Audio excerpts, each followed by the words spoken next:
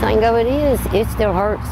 One Macon family is pleading for pedestrian deaths to end after they lost someone they loved 3 years ago. Witness said that he was coming home from that direction. Dorothy Dean lost her boyfriend of 5 years in 2016 when he was hit by a car on his way home near Pinona Avenue. He was in the hospital for 15 days. His heart stopped 3 times and he was gone.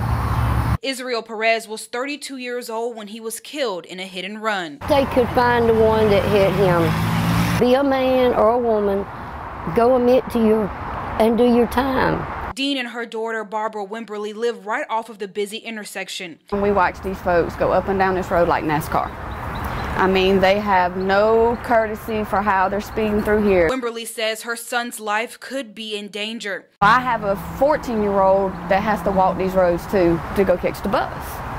It scares me because I do not want to walk and it be my child laying out here. Perez's family wants the community to remember that you're in control of your vehicle. I mean, people need to stop and think, okay, that could have easily been one of their kids.